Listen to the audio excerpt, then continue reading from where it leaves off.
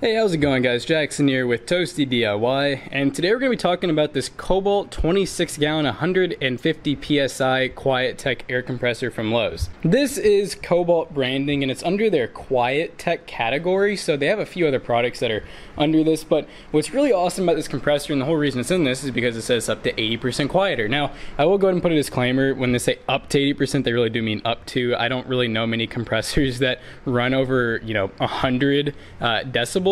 But I would say a typical air compressor runs about 90 and above. I would say between 90 and maybe, I don't know, 105. But I would say like 90 is your typical range, 95. So this one runs at about 70-ish decibels. So you'd be surprised. It's actually a pretty big difference. 90 is to the point that you're actually supposed to be wearing earplugs about. And obviously 70 is a really decent amount under that. I mean, that's over 20 decibels less. So you do get a pretty big difference with this air compressor. So to go over some of the key features before I give some of my opinions on it, it has dual lines out, which is really awesome. You can have, two hoses connected at once out of the bat. So I've not done any modifications to this or anything. You have your standard regulator knob. You have your regulated pressure, tank pressure. The compressor is oil free. It's 120 volt single phase. It does have dual pistons as far as I'm aware.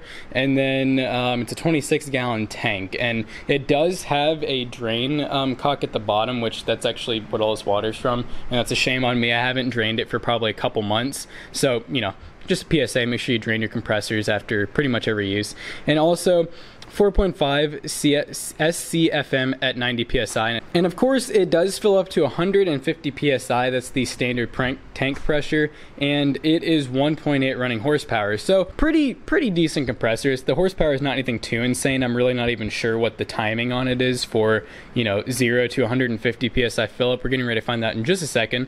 One thing I will go ahead and say is I've had about 6 or 7 air compressors, and this one is by far absolutely my favorite. It's about 310 bucks from Lowe's, so it is a little bit more than you're going to pay for just a normal 26-gallon of like a Harbor Freight brand, or maybe a somewhat lesser brand, although Kobalt's not really a great brand anyways, but it's definitely not a bad brand. It's just Lowe's Lowe's OEM brand basically. So let's go ahead and do a 0 to 150 on the fill up. So I'm not really too sure. I'm just doing a test here. You guys might be able to hear me, you might not, but this is with the camera about 3 feet away from the air compressor. And if this was a standard, 90 above decibel, you would definitely not be able to hear me. Just want you guys to hear, we have one garage door closed over here, kind of so you guys can hear the difference of, being inside or outside of the garage. So, I mean, yeah, I don't know if the camera does it much justice, but it's pretty quiet. Like, it's one of those things where I can comfortably be working out here at night, and the air tools are definitely louder than the air compressor is, which is pretty impressive. So let's go ahead and get a little closer so you guys can still hear me. Like I said, I really don't even know, based on that first clip I did where I was only a couple feet away from the compressor, if you guys can hear me. I mean, when you are standing, a foot or two away from it, it definitely is loud, but I have relatively sensitive hearing, I'd say. Like, I definitely enjoy wearing my earplugs around tools, and this is an item that I don't feel the need to wear earplugs even when I'm right next to it, which is really nice to have. It's just one of those things where if I can pay a little bit extra and have that feature, I'm more than glad to do it.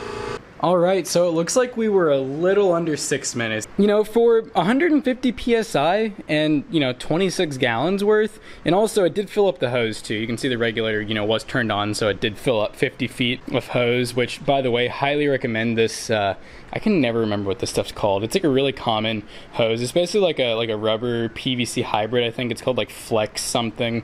But it's expensive, but it is really good hose, and it is extremely flexible yet very strong. That's what we used to use at the shops and everything. So highly recommend that stuff. Don't mess with the freaking orange, PVC Harbor Freight hose. I've used them. They just do not work like these do. So overall, though, I mean, like I said, this has been by far my favorite air compressor. It's just the ease of use, and I've not had to do any maintenance to it, and I've had it for, like I said, for about a year and a half.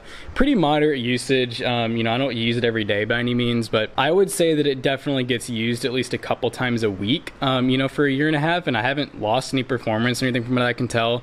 Regulator and everything still works really good.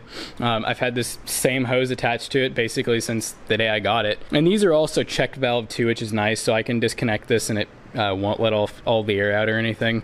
So like I said, the fact that it has the dual lines, even though I've never used them, is a really cool feature to have, you know, especially if you were to run a line, you know, up and along the ceiling, and, you know, let's say you wanted to have it come down over there, like if you had a bigger garage or bigger shop, that'd be a really nice thing to have, you know, for dual access points. Or if you ever do have two people working on a smaller project, it'd be good for that. You know, like I said, I wouldn't recommend, you know, running two die grinders or two pneumatic cutters of any kind. You know, most tools are not going to be able to run on something like this with two of them going at once. But for single use, like I said, painting, nailing, you know, just anything that I've used it for. I mean, I use that what is it, pneumatic chisel over here, which is also, I think, Kobalt brand, but this one's highly recommended, surprising. It was about 30 bucks, I think, but it's really good.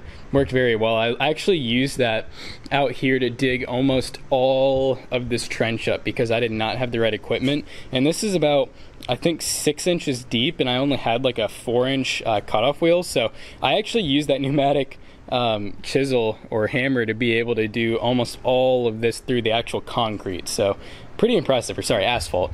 So, you know, worked really good for that, and I've used it on a couple other, like, you know, stuck nuts and bolts and whatnot. But yeah, you know, it's one of those things where, like I said, I vouch for this compressor, highly recommend it. I did at one point have the Campbell Hausfeld hot dog air compressor that was 8 gallons, and I think it might have been 125 psi. It was either 125 or 150, just standard. But that was a really good compressor as well. It actually is quieter than this one. This one's about 70 decibels. The Campbell Hausfeld one was like, I want to say under 60. I mean, it was really quiet.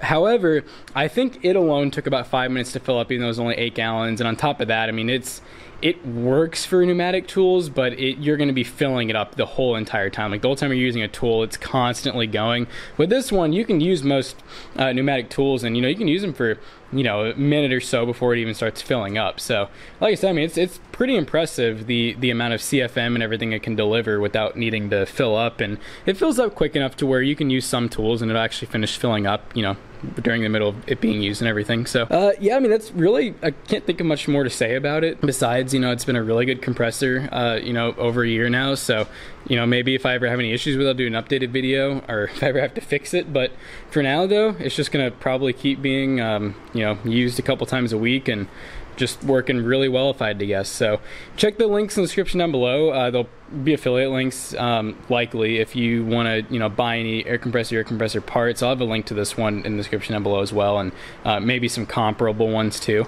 So hope you guys enjoyed today's video, and don't forget to like, comment, and subscribe, and we'll see you guys in the next one.